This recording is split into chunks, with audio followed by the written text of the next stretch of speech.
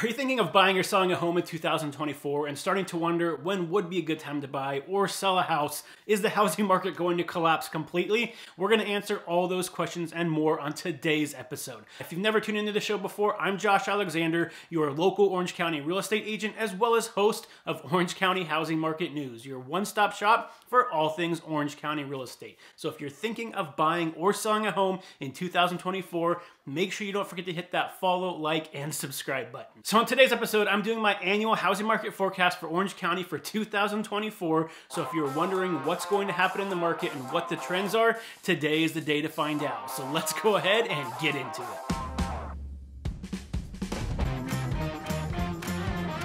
So 2023 has been another wild year in real estate, where most experts predicted, including myself, that home prices were going to fall in Orange County. We saw quite the opposite. So Orange County will end up having probably 5 to 6% appreciation over 2013. So why did this happen? Well, it comes down to the same issue we've been having over the last couple years, which is inventory. We just don't have enough inventory in Southern California to really satisfy demand. However, this year, the reason we have low inventory has been completely different than the other years leading up to this, and it's called a mortgage rate lockdown. So this basically occurs when we have a period of super low interest rates, which we saw during COVID around 2 or 3%, followed by a period of extremely high interest rates where we've been hovering around 8% this year. And what that effectively does is that anybody that refinanced or purchased a home during the COVID era and got that super low rate just doesn't make sense for them to move right now, because if they moved even to the same price home, they would be having a significantly higher mortgage payment. So whether they wanted to move or needed to move, unless they absolutely had to, most homeowners were staying put this year. And for the overall health of the housing market, that might not have been a bad thing, because we had low demand this year due to higher interest rates. However, that was met with low supply as well. So that's why we saw home values increase this year instead of decrease. So now that it looks like at least the highest rates are probably behind us, which we'll get into in a little bit, what does 2024 have in store for us? Well, the first thing we want to do is basically take a brief look at where we are now ending the year, and that's going to give us the best indication of what at least the first half of the year is going to look like in 2024. So let's go ahead and start with inventory. So right now in Orange County, I'm recording this on December 20th, we have a little under 2,000 homes on the market. So for those of you that don't track the market every single day, which is probably most of you, just to give you some context, typically during this time of year, we're going to have about 5,000 homes on the market, or 155% more than we currently do right now. So this just shows you that yes, inventory is still a big issue in Orange County. Okay, so now let's go ahead and look at the demand side of things. So on demand side of things in Orange County, pending sales, which is our measurement of demand, is down by about 59% compared to what it usually is this time of year. So yes, interest rates are coming down. However, home prices are still very expensive. Interest rates are still relatively high compared to what they were a few years ago. And so it's really unaffordable for a lot of home buyers in Orange County right now to be able to purchase a home. In fact, the latest data shows that only about 11 to 15% of all people in Orange County are able to afford the average price home. It's still very unaffordable for a lot of people to purchase a home right now in Orange County. Now, the other demand metric that we look at is going to be mortgage applications, because that's going to give us an idea of what the future demand is going to look like. That's just telling us how many people are going through a lender, talking to them, and getting that pre-approval to go out shopping for a home. So right now, 6 out of the last 7 weeks, those applications have actually been going up, which makes sense because since the middle of October, interest rates have been going down, and when rates go down, demand goes up. So demand is definitely going up. However, it's still lower than it typically is during this time of year, but it's a good indication that over the next 30 to 90 days, we should start seeing demand continuing to increase because people are still applying for mortgages, and in fact, more quickly than usual because interest rates have come down. So right now, the average 30-year fixed mortgage is currently at 6.64%, which is a huge decrease from where it was when it peaked on October 19th at 8.03%. So we've seen that drop pretty dramatically. In fact, it's one of the top 3 fastest drops that we've ever seen in the housing market since they started tracking that data. Okay, so supply is way down, demand is down, interest rates are down. A lot of sellers are wondering, how does this impact how fast I can sell my home? Well, right now in Orange County, the average days on market is 59 days. Now, this is going to vary widely depending on the price range of your home. So if you're watching this, I put the graph right up here. You can kind of check out the different price ranges and how fast things are selling. But you can kind of see once you go above $1.5 million, the market does dramatically slow down, which is pretty normal in a luxury home market to see the days on market be a little bit longer. If you're listening to this on podcast, I apologize. You'll probably want to head over to the YouTube channel, Facebook, or Instagram and watch this episode because there will be a lot of graphs up here that's just going to give you a better understanding of what's going on in the housing market. And then as always, to give you some context, typically during this time of year, we see homes take an average of 80 to 90 days to sell. So even though the average time of market has been creeping up over the last couple months because interest rates were on the rise, it's still lower than the average time it usually takes to sell a home during this time of year. Okay, so now you should have a pretty good idea of where we are right now in the housing market as we enter 2024. So let's go ahead and get into predictions. So the first thing that I always have to say with these predictions is these are just my predictions. I don't have a crystal ball. No one's going to be able to 100% predict everything that's going to happen in the housing market. But what I can tell you is that I've spent about a month collecting this data, going through the research, listening to the top experts in the field, putting it all together for you. So that way, based on the data, my knowledge of the market, as well as what I see every single day with buyers and sellers, I can give you a data-driven, educated guess on what is most likely to happen as we head through 2024. So let's go ahead and get into it. Okay, so like we did before, let's go ahead and start with the supply side of things. So like I said, we're going to be entering 2024 with extremely low inventory. However, as we head through the first couple months, especially as we get into spring, I do expect to see more and more homes hit the market, especially compared to 2023. In fact, I'm predicting that we're going to have anywhere from 15 to 25% more homes hit the market in Orange County in 2024 than we saw this year. So why is this? Well, it has to do with rates coming down. So as rates fall, more and more sellers are going to become comfortable placing their houses on the market. So not only are sellers getting used to a little bit higher rates and are probably understanding at this point they're never going to see rates at 2 or 3% again, they're also seeing those rates start to fall. So homeowners that might have interest rates of, let's say, 4 to 5.5% might start to say, okay, it's close enough now. I'm going to place my house on the market, upgrade to a new home, and it's not that big of a difference in mortgage payment. However, I do want to point out, even if we do see, let's say, 25% more homes hit the market next year, that's going to still be way lower than the average amount of homes we have on the market. So inventory is still going to remain relatively low for the rest of 2024. So now, why won't we see a giant spike in inventory next year? It has to come down to mortgage rates again, because there are still a lot of homeowners that have interest rates in the 2 and 3% range. And even though rates are coming down, it just financially doesn't make sense for those homeowners to move and upgrade unless they absolutely have to, because the difference in payment is still pretty extreme. So just to give you some data on what interest rates look like for California homeowners right now, based on the latest information, right now, 85% of all homeowners have interest rates at 5% or below, 69% have rates at 4% below, and 30% have rates at 3% below. So you can see that even on the lower ranges, there's still a decent amount of homeowners that have pretty significantly lower rates than where they are right now. So in order to make them sell, there really has to be some type of major reason for them to go into a new property right now. Now, the second part of supply I want to discuss, because I get questions about this all the time, is foreclosures and short sales. So yes, I do see foreclosures and short sales both going up next year because the economy is slowing down. I'm sure there will be some job loss happening over the next 12 months. However, don't expect some type of crash and foreclosure wave like we saw back in 2008. It's just not going to happen. Homeowners are in so much better financial condition than they were back then. So not only are they very well qualified to be able to purchase a home due to the last housing crash and all the financial regulation that went along with that, homeowners have a giant amount of equity in their home. In fact, 40 to 45% of all US homeowners have no mortgage whatsoever. That means they have their mortgage paid off completely. So if someone did get into trouble and let's say they lost their job and they eventually had to sell their home, they're going to be putting their house on the market for market value, selling it at a market price, walking away with a giant amount of money, and they can use that money to find something that's either smaller, or they can maybe lease for a while, rent for a while, or move someplace else. If you're sitting there waiting for all these foreclosures to hit the market next year, hoping to get a deal, you're going to be disappointed. And guess what? Over the last couple months, foreclosures in Orange County have gone up by 100%. Now, the reason I bring this up and kind of laugh about it is you're going to see a lot of these headlines over the next year because foreclosures are on the rise. The problem with those headlines is that foreclosures in Orange County right now, there's a total of 9 of them.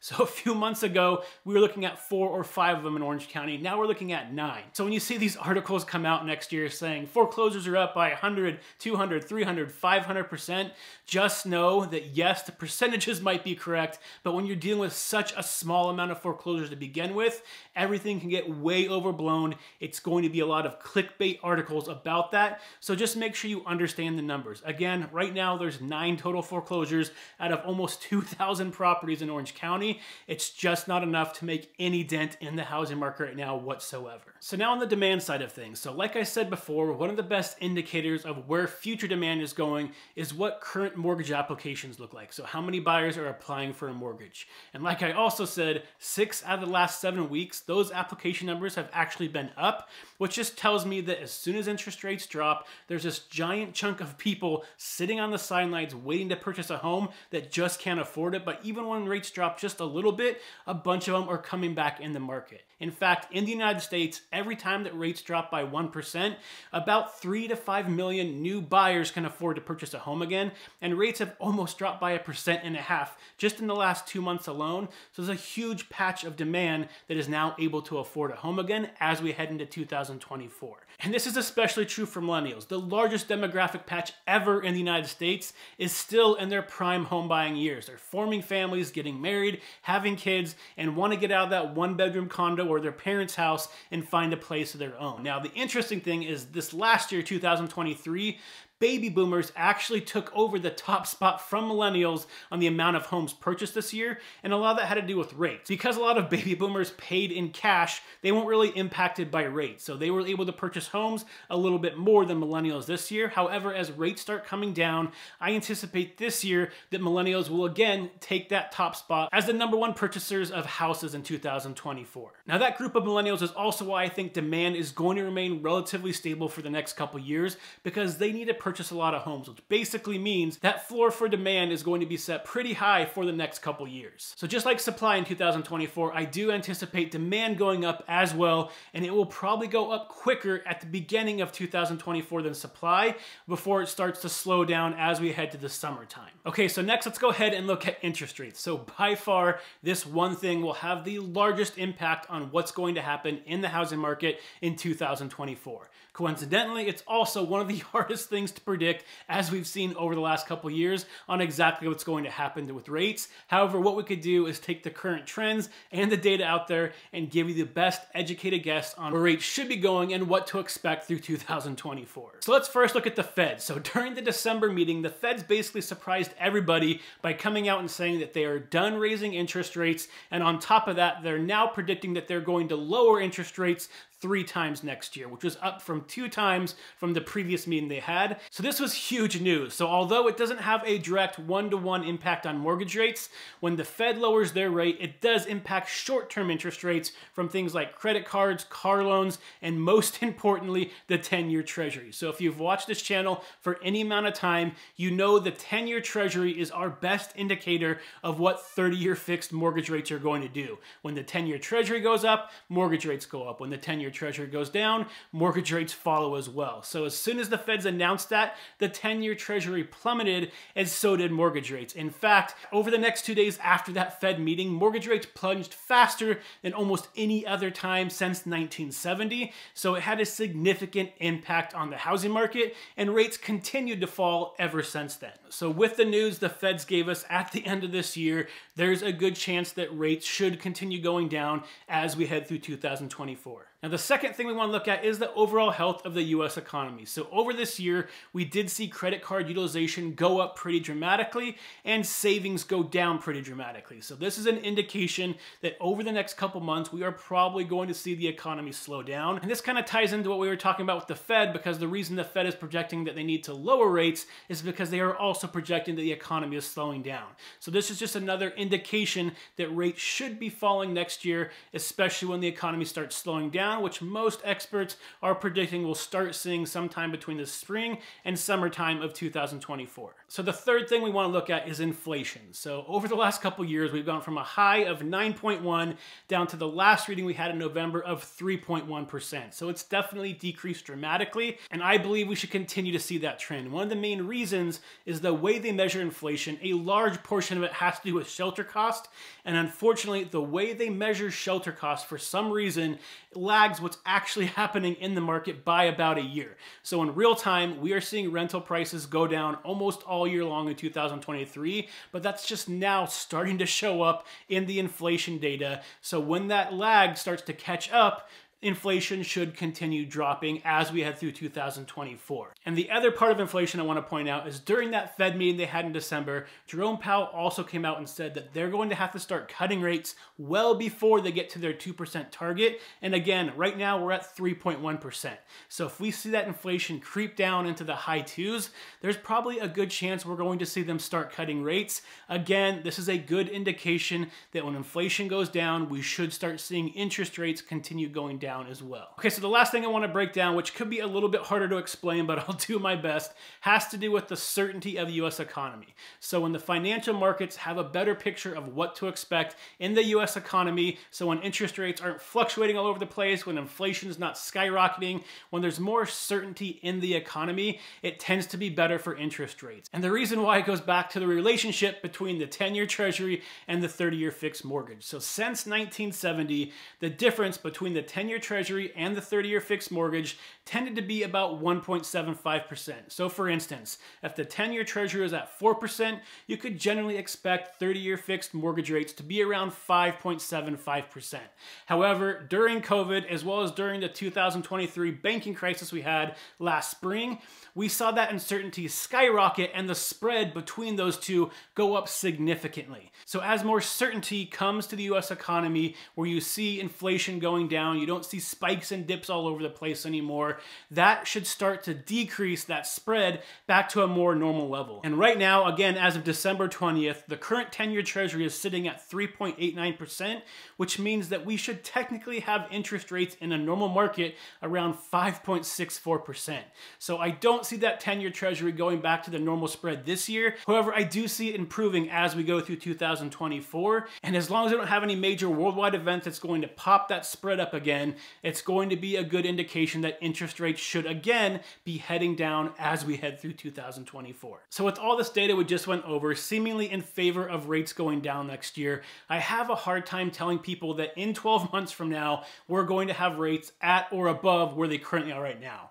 In general, can it happen? Yes, there's always things that can happen in the market that would raise interest rates again. However, 12 months from now, it's much more likely that we're going to have rates lower than what they are right now. So the next question that everybody is asking with interest rates is, what should I expect interest rates to do in 2024? Well, with current interest rates sitting at about 6.6% right now, I can see that interest rates will probably be in the sixes for most of next year. We'll probably be in the mid to low sixes throughout the year. In best case scenario, maybe 5.75 on the low end. However, I don't think it's very likely to go lower than that. And one of the main reasons is the market has already factored in that the Feds are going to be cutting rates next year, that the economy is expected to slow down. So a lot of the interest rate drops that we've seen over the last couple of weeks have basically been factored in, assuming that we're going to have a slower economy and the Feds are going to be reducing rates next year. So could we get below 5.75% next year? There's always a way to do that. However, I think we'd have to have a more major recession next year, or the Fed start cutting rates much more aggressively than we thought they were going to in order to see rates below that number. So I would expect, if you're trying to purchase a home, that you're going to see rates somewhere in the low sixes, maybe high fives throughout all of 2024. Okay, so for the next prediction, let's go ahead and look at home prices in Orange County. What should they be doing in 2024? So this one, besides interest rates, is going to have the second largest impact on affordability. So I know a lot of you are interested on what to expect with appreciation next year. Now, right now, if you look at the top experts, both nationally and locally, I kind of put everything together looking at over 100 different expert opinions on where they think prices are going next year. And they range anywhere from -2%, which Redfin says nationwide to expect home prices to fall, to 11% increase in Orange County from OC Register's Jeff Lazarson. So again, there's a pretty wide variety in what people think. However, when you average all these together, it ends out nationwide being about 3.11% increase in home prices throughout 2024 is the general prediction. However, as most of you know, real estate is local. So when we look at these and just factor in the ones that are looking at California and Orange County specifically, that average actually goes up to 5.44% appreciation. So you can see that California is expected to have higher appreciation than the United States as a whole. Okay, so what do I think? Well, based on Orange County being in a stronger position for things like jobs, income,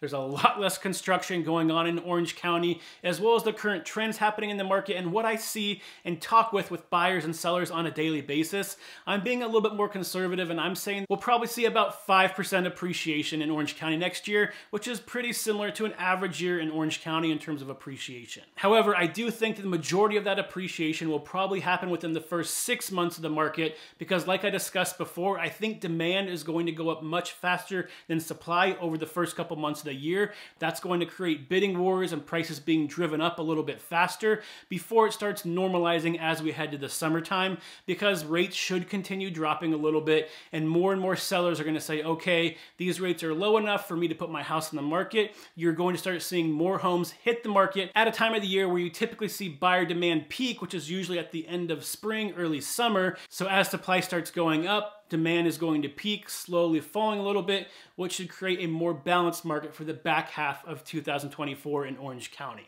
Okay, now briefly, I just want to discuss rentals for a second. So yes, affordability at the beginning of next year should be better, which theoretically should allow more people to purchase homes. However, homes in Orange County are still very unaffordable for a lot of people, so I don't see the demand for rentals going down anytime soon. In fact, a USC study just came out showing that it's only projected that Orange County is going to be building about 2,600 rental units 2024 and 2025, and they're projecting that rental prices will go up $100 next year and $100 a year after that. So if you're currently renting a property, I would expect your rental prices to continue climbing over this next year. Okay, so the Orange County housing market has a lot of momentum going to 2024. However, it's not without its risks. So let's go ahead and review some of the risks that I'm watching for as we head into 2024 that could negatively impact the housing market. Okay, so number one is that inventory starts going up faster than demand as we head through 2024. So again, I don't think this is likely, but we are seeing rates drop, so more sellers might come to the market. And on top of that,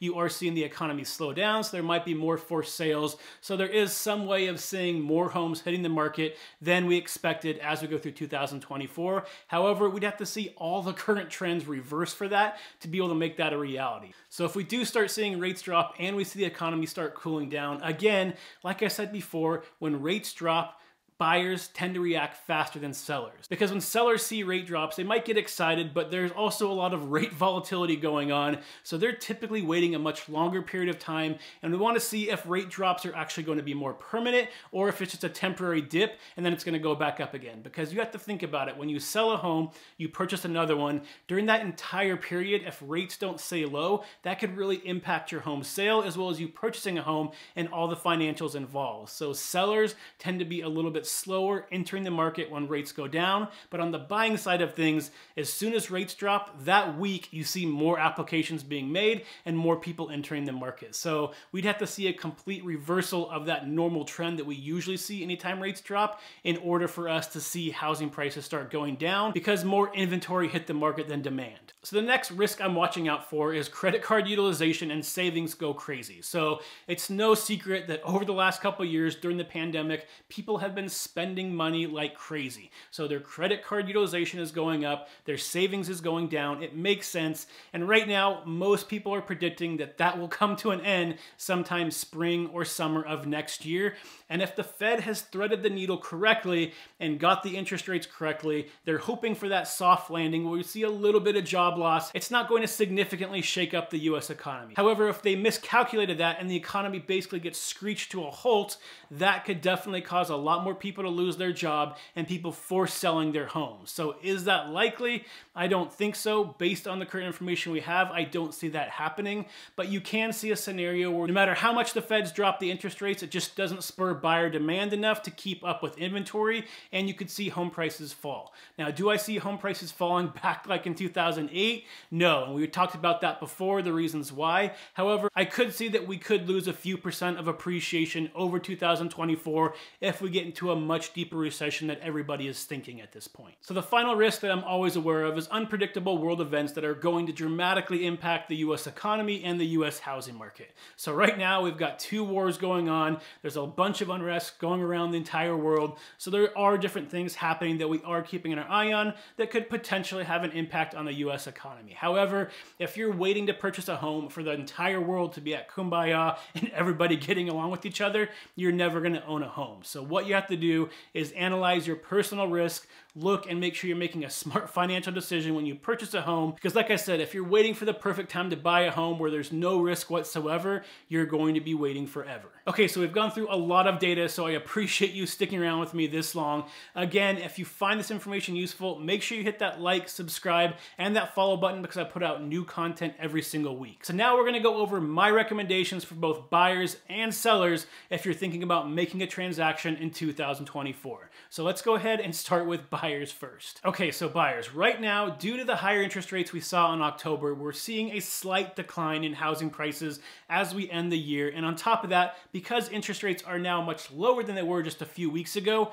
affordability right now is probably the best it's been since February of 2023. So if you're thinking of purchasing a home right now, I highly recommend that you start talking to a lender, get that process started, because if you can get a jump start on it, you're going to be in a much better position. Because as we head through next year, like we talked about, there's a good chance that affordability is going to be eroded relatively quickly within the first 6 months. So there's a window of opportunity you have right now before we see the spring market start to explode to be able to get into a home with a little bit less competition and still get a great price and a good interest rate, especially compared to what's happened over the last year. So if you've watched this channel before, you probably know what I'm about to say, but if you're trying to purchase a home, you should never purchase a home based on speculation on what you think the market may or may not do 6 months, a year from now. Leave that to the home flippers. If you're like most home buyers who are purchasing a home for them and their family to live in, there's really just 3 questions you need to ask yourself to figure out if buying a home is right for you.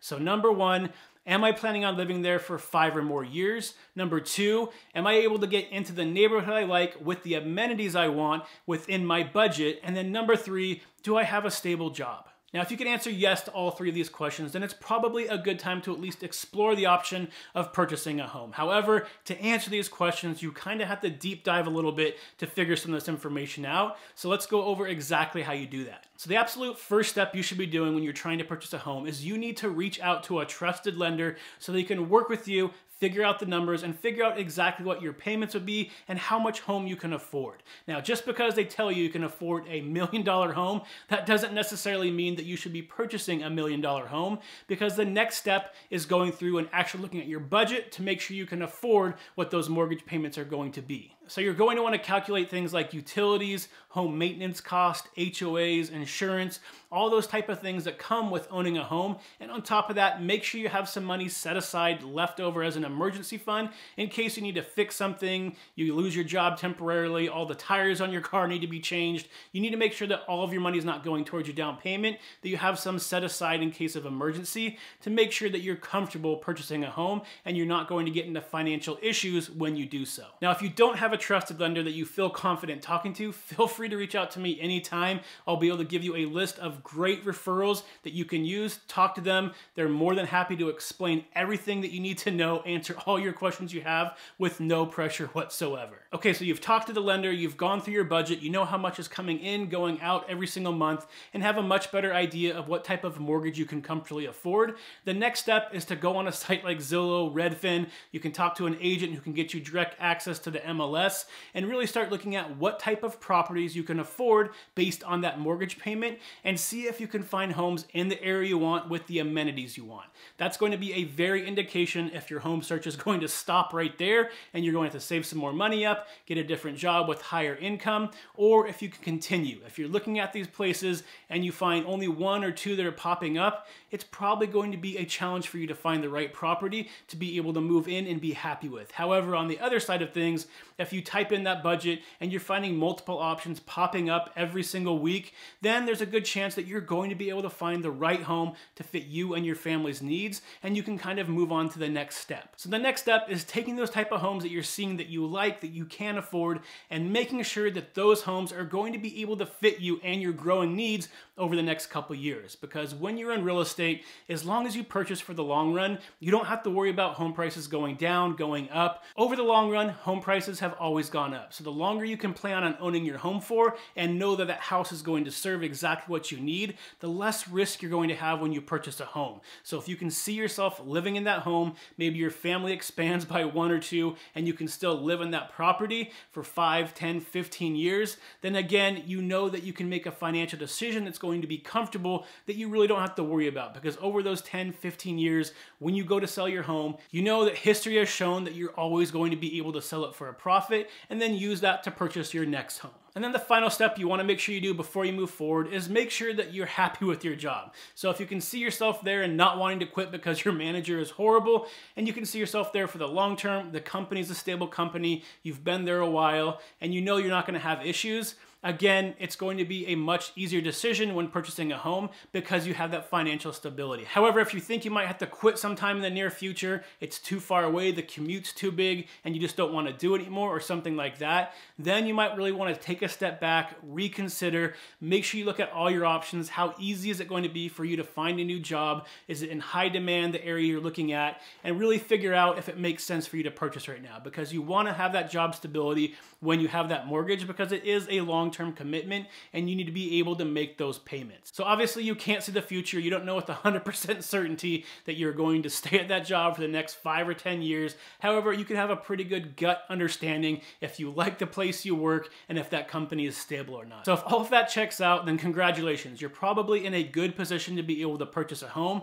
The next thing I always recommend doing is sitting down with an agent like myself and really having them explain the entire home buying process. So whether you've done it before or it's your first home purchase, you want to make sure you have a good understanding from where you are now all the way through escrow to getting the keys handed to you. So what does it take to get offers accepted in today's market? What does escrow look like? What are contingencies looking like? You want all that information on the top of your head so that way when you start going through it, you're not confused, you're not stressed, you know exactly what to expect every step of the way. In my experience, that's one of the best things you can do as a home buyer because it's going to make the entire process so much less stressful and so much more enjoyable. So when you get to the finish line and get those keys handed to you, you're not tearing your hair out wishing that it was over sooner. You're excited, you're moving in, and you're able to have a new chapter in your life. Now, if you do want to have one of those home buyer consultations, depending on where you're watching this, you can either check out a link in my bio, the description below, or the comment section below, and I'll drop a calendar link where you can go through, schedule a time to talk. They typically take about 30 to 60 minutes to go through everything,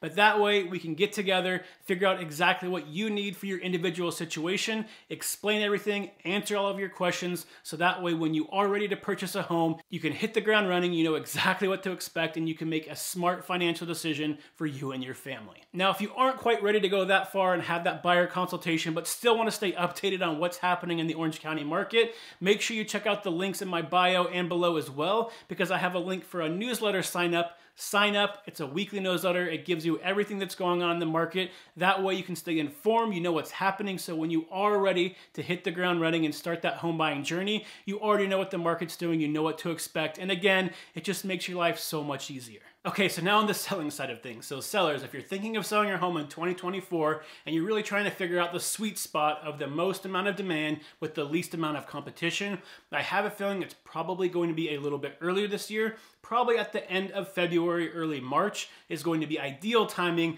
all the way through maybe the end of April. After that, you're going to have a lot more competition entering the market as the traditional housing market picks up as we go through the end of spring into summer. So if you're trying to find that sweet spot, having your house ready earlier rather than later this year is probably going to give you the best results. Okay, so what should you be doing to get your house prepared for sale if you have a few months left? So number one is declutter. So we're getting towards the end of the year, early next year. It's a good time to go through all of your old stuff and get rid of the stuff that you're no longer using. So for me personally with kids, this is typically when we go through all their toys, their clothes, after we have a bunch of new stuff coming in for Christmas and trying to clean out as much as possible. It's just a good idea to go through your house, get rid of all of those type of things, furniture you don't use anymore, and basically eliminate as much as possible, because when buyers come through your house, the cleaner and the less stuff you have, the bigger the house is going to look. So it's going to be to your advantage to get that done early and have it ready to go when you're ready to list. Number two is depersonalize. So I know this one could be emotionally tough, but typically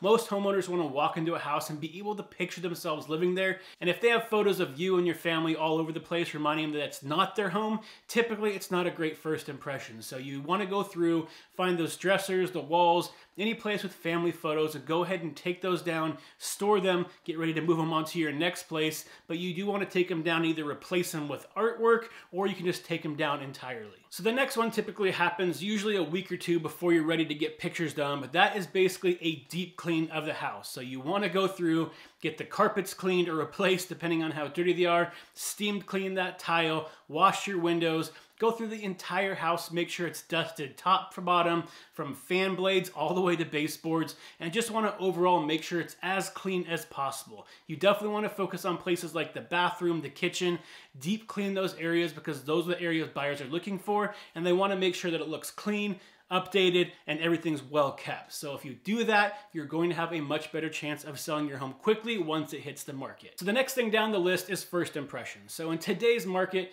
most buyers are seeing your house for the first time online.